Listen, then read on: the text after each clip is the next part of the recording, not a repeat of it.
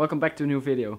It's January 2020 and it's almost 2 years ago I created my first kitchen knife. And today we're gonna recreate that kitchen knife. I'm talking about the Sujihiki knife, the very first video of mine which got a little bit viral. And I'm gonna use a piece of feather pattern Damascus I used for the Keris. It's a leftover piece. If you wanna see how I forged that feather pattern, go check out that video, I'll put it in the description as well. So let's jump right into the forging.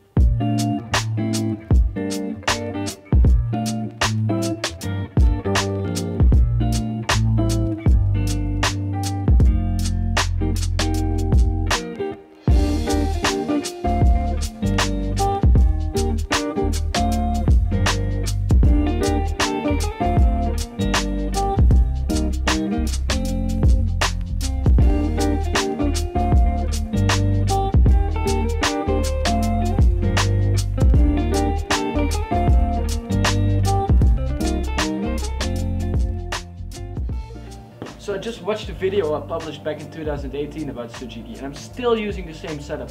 I'm using the fly press to stretch out the Damascus and my anvil and hammers to shape the blade. So we're just gonna use the same setup and see what we can make right now.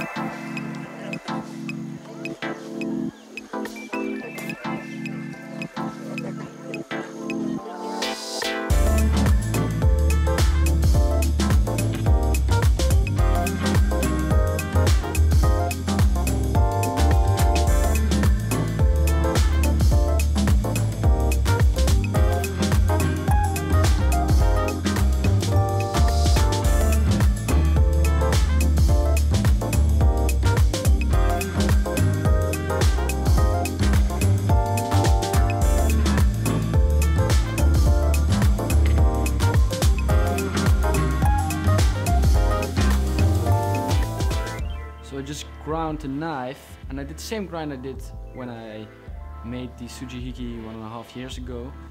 I just did a really thin convex, slightly convex grind, like a laser grind they call it.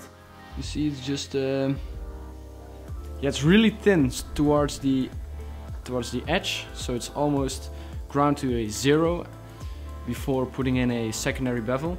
And I ground it up to a trisect finish, A45, and then I only had to spend like a few minutes with the 400 grit paper to get it up to the finish, ready for etching. You can see right here, it's just a really clean satin finish.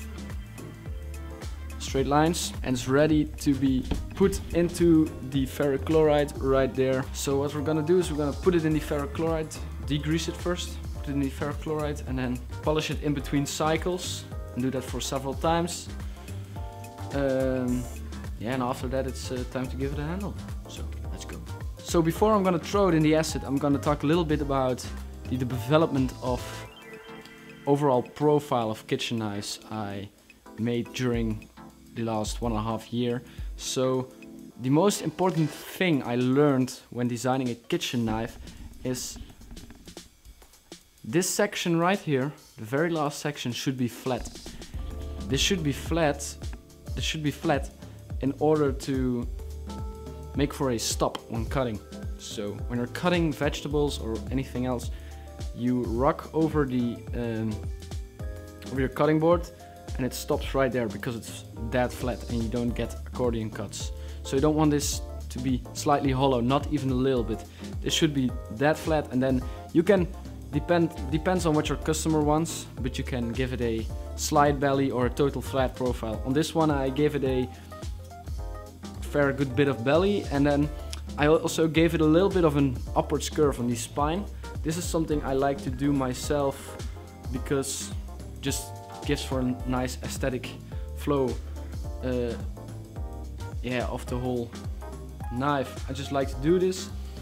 Another thing that's different about this knife than my last knife, my first Sujihiki kitchen knife 1.5 years ago, is I make these heels. I used to make them a little bit wider right here.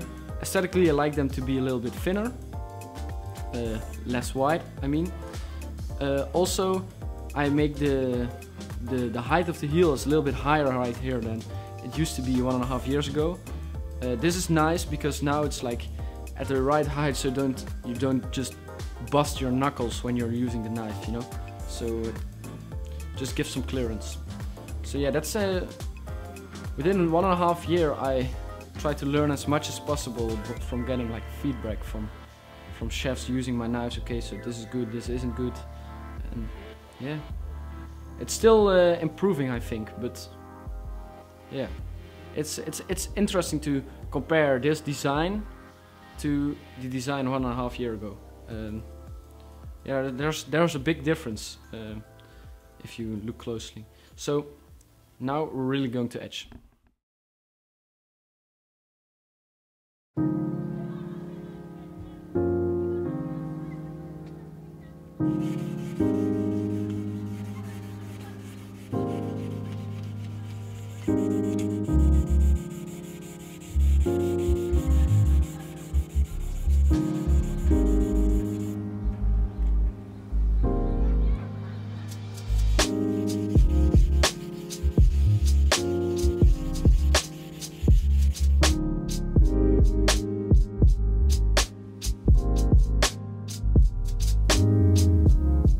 So I'm checking for flatness using this Mitutoyo flatness checking thingy.